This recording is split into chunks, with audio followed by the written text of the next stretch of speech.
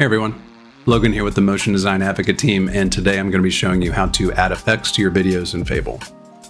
So if we take a look at my project here, I've already gone and imported some footage. We've got the butterfly on the flowers, and then we've got some people walking around in the park. So to apply effects to any of our layers, first we need to select the layer that we want to apply them to. Then we come down here to this Transitions and Effects button in the bottom right corner. Clicking this will expand the effects window, where we can then see all the different groups of filters and effects that we can apply. Starting with transitions at the top, we've got layer motion and text motion. This is going to be great for individual objects like text that you'll have in your project that you want to animate in and out, but it's not exactly what we're looking for with this. And below that, we've got the effects section, starting off with AI lenses. So this is how you can access Prism. And then we've got a whole lot of different cool stuff down here like color, blur, filter, stylize, a lot of really good stuff. So be sure to poke around and see what you can find. So we're going to start this off by applying a Tritone effect in the color section to our footage. And that is going to add an effect down here in the bottom of our properties panel. Here, if I hover over the name, I can see that a little tooltip appears telling me a description of what this is, and then also providing a link for me to learn more. It's going to take me to Fable Learn, where I can learn a bit more about this effect. Next to that, we can actually collapse or expand this effect, which is great when you have a lot of effects in here at one time. It makes it easier to focus on what you want to change and not have to worry about stuff that you don't want to change. The eyeball icon next to that will hide the effect, and that's to quickly show that these are non-destructive effects that we're applying to our footage. It's not actually changing the footage, it's just applying it over top. And then lastly, we have the three-dot menu back over here to allow us to copy and paste, duplicate, or delete any of these effects from different layers. Now, if we come down here, we see all the different values where I can update the highlights. We're going to change this to something like a light blue.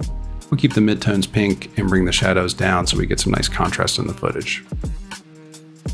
Now you'll see I've changed these colors, but to the far right of this value, we have the ability to add a keyframe. And if I keyframe something like the midtones, then go forward a little bit in my timeline, change the midtones to something like a kind of purplish blue, then we can play this back and see that the midtones will now update from pink to purple over the course of a few seconds.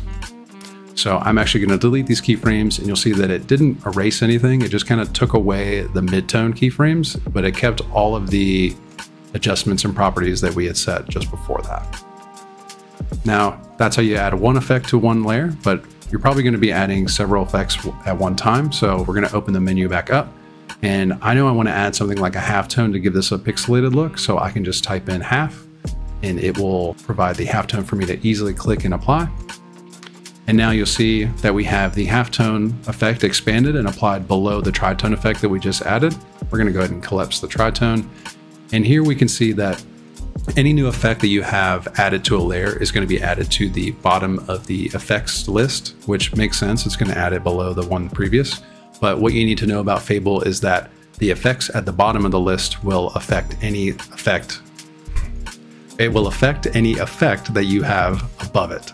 So think of it just bottom up. So right now the halftone is being applied over top of the tritone. And if I were to change the positioning of these, you'll see that it's changing. So now the tritone is being applied to the halftone, and that's why we're getting these like pink outlines on the dots. That's not the effect that we want. So we're going to remove that, or actually just switch the positioning. And then I'm going to bring the size of the halftone down so that we can see what we're working with here. I'm going to turn the luminance down a little bit too. What it's basically doing there is the brighter the object or part of the footage is, it's going to affect the size of the dot, which is great. But for this example, it's making it a little bit hard to see. So I'm going to turn that down.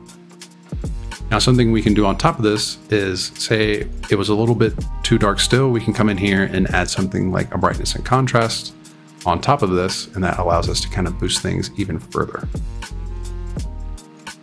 So coming back to the idea of how these stack, if we were to move these around, you'll see that we can get some pretty different treatments here, depending on how the stack is oriented, like this. If we put brightness all the way up at the top, you see that the color has actually changed here. So experiment with that, and you can find some pretty cool, unique lockups and different orders that you can have. So I'm going to bring that back here so that we have the tritone applied first, then the halftone on top, and the brightness on top of that. Now we've got all these effects applied to this single layer, but if we go forward a little bit and we go to the other footage, it's going to be a pretty drastic change if it goes from this kind of alien bug world to the park. So what we would want to do is take all the filters that we've applied here and apply it to the other footage. Now, one way we can do this is to come over here and hold Shift on our mouse and click each of these effects. Then we can right click and copy these, come down, go forward in the timeline, click on the other layer, and using Command V, paste these effects on top. Now this does work in a pinch, and it did technically apply all these effects, but say I wanted to come back and change the color of the tritone here. As you know, I'm changing the tritone color to something like a red or something. Now when I go over here, they're not going to be the same. So if I want them to be different, then this is a great way to just quickly get those effects on there. But if I want them to be the same effects, then what I would need to do is find a way to apply this effect to both of these simultaneously. And the easiest way to do that is to come down here in the layer list, select both of our layers, hit Command G to group these, and then we're gonna quickly rename this to footage because we always name our layers. And now what we can do is we can Command V the copied effects that we had from before onto the group. And this is gonna apply it to both things of footage. And just to make it so it's not fighting anything, I'm gonna come in here and delete the previous effects from the footage. And then this is gonna make it easy for us to make quick changes to both. Now we can see that both of them have the same. And if I come in here like I did before and change the midtones over to something orange, you'll see that it is going to apply it to both layers of footage. And if we want to take that a step further and swap either of these footages out, similar to what I covered in the edit video, if we click on a single footage layer and then we come up here to the source dropdown, I can actually swap this out for a different video source. And then it's just going to seamlessly update that, and all of our effects and everything are going to stay applied. So this is a really good way to make those last minute changes that your client might have. They want to switch out the footage, they want to do something really quick. It allows you to work with the quickness and get all these edits made.